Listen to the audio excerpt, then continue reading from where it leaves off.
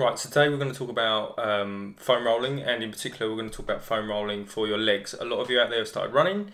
I'm not a massive fan of running, but that's a story for another time. But what is important is to keep the muscles in your legs soft and supple. So to avoid injury and to avoid irritation and pain while you're running. So this little short video is going to show you the basics of how to foam roll your legs to keep the muscles supple and flexible. All right.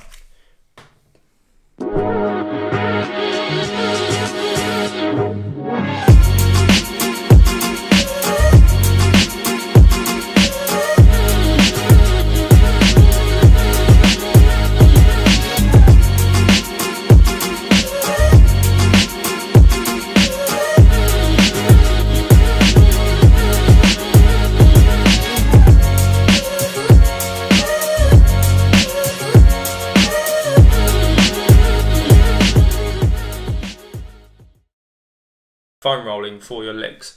The reason foam rolling is good is it helps keep the muscles supple and soft, and it's also good for myofascial release. Now, myofascial release is releasing the fascia. If you don't know what fascia is the connective tissue that holds all our muscle and skin and soft tissues together in the body. If you've ever been to the butchers and seen them cut off that white, stringy, sinewy stuff, that's fascia. We've got it as well. It keeps everything connected. Now, if you continuously impact an area, we risk getting adhesions and trigger points in the fascia and the muscles. So that's why foam rolling is a good idea, because it helps release those areas and get everything sort of loosened up and keeps us a bit supple. So one of the key things with foam rolling, key mistakes that I hear is from people, is they do it too often and for too long. You really don't want to foam roll any muscle longer than 20 seconds, because any longer than that you avoid irritating the area, causing further inflammation and causing more problems.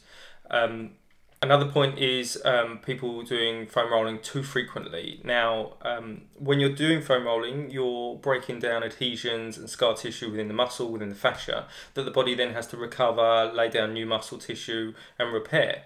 So if you're doing it too frequently, the body doesn't have a chance to do this repair, and you actually slow down your healing process, slow down muscle repair, and slow down progression of like gaining and building muscle and muscle strength and endurance. So it's really important not to do it for too long and not to do it too often. I recommend 20 seconds on each muscle, and I recommend every other day for foam rolling. So do it on your days that you're not training. Use it and then allow recovery. You definitely don't want to be doing this every day. You could even be doing it as little as once a week to help release off the tension in your muscles, but definitely not every day. Right, so where do we start? So we're going to work, we're going to start on the quads, the front of the legs.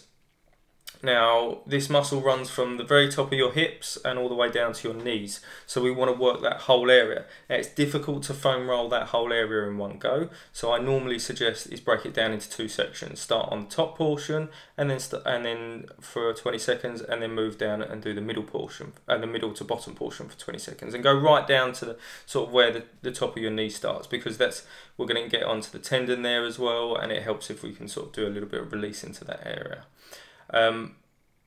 And just want to do a nice gentle backwards and forwards movement, nice and slow, gradual. Don't rock through it too quickly. If you do it too fast, you're not actually benefiting. It does hurt, it is uncomfortable, so we've got to do it nice and slowly.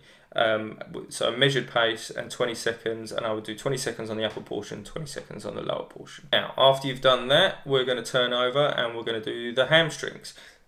It's basically the opposite muscle group to the quads. It's on the back of the leg.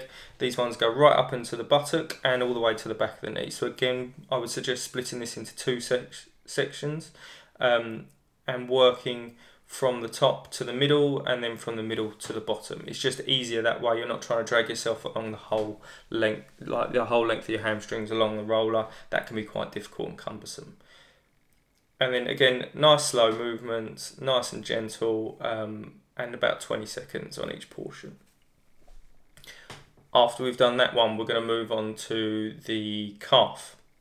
Now the calf, this will be a particularly tender area in runners. and we want to make sure we work out those tensions. It's important to note that you may find some areas tighter on the calves than others. If you do find that the outer area of your calf is quite tight, this can often be an indication that you're overpronating for your foot when you're running.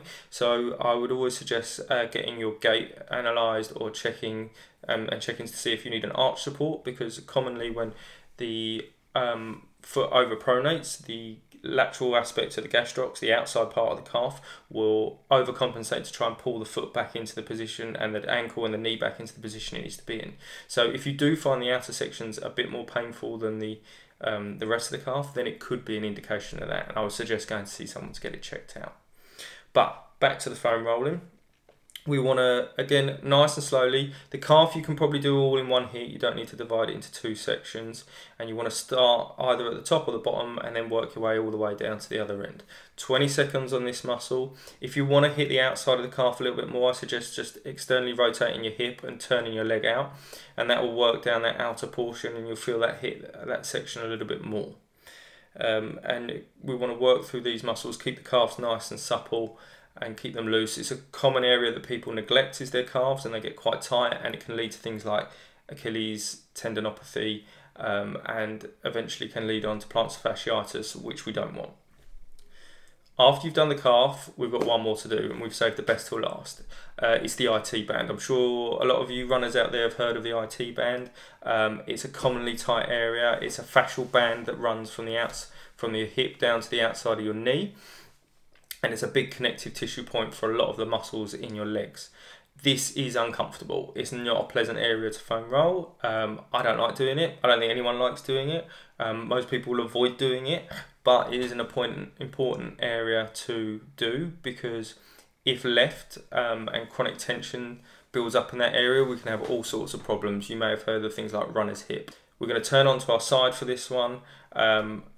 Probably want to break this one down into 2 sections as well, unless you're particularly short and have quite short legs, and you might be able to do it all in one. But again, start from your hip bone and then work just below your hip bone, and then work all the way down the whole portion of the IT band. But as I said, you may want to break it into 2 sections. Again, no longer than 20 seconds on this area, nice and slowly. All of the, foam rolling your legs is quite tricky. I find the IT band probably the trickiest one to get at a position. You want to use your other leg to support your weight, as well as your arm or your shoulder, and glide yourself up and down the foam roller. But make sure that your leg that's on the roller is nice and relaxed. We want the foot relaxed on the floor, so you should be able to slide your foot along, and nice and controlled and slowly like that. So that's it really, quite simple, quite easy, very painful. No one likes doing it, but if you have started running, or if you have started increasing your running, it's an important thing for you to do. As I said earlier, I wouldn't recommend doing foam rolling too much, because you can actually cause more injuries. So really, every other day at the maximum, but probably twice a week it will be sufficient, as long as you're putting it in with other stretches for your legs and the muscles in your legs, because you can overwork the area, you can bruise the tissues and the muscles around the area, and end up leading to more problems, and that will only slow down your running. So really, I would probably stick to about twice a week for foam rolling, and go from there. I hope you found this video useful. Please leave me any comments below on anything that you think I've missed out or you'd like to hear next time. Please like, please subscribe. We've got content coming every week at the moment. I want to continue doing this, building up a nice little portfolio for you guys to refer to. Don't forget to check out my Instagram as well. We've got snippets and pictures coming up on there a bit more regularly than YouTube. And again, please like, subscribe, and I'll see you in the next video.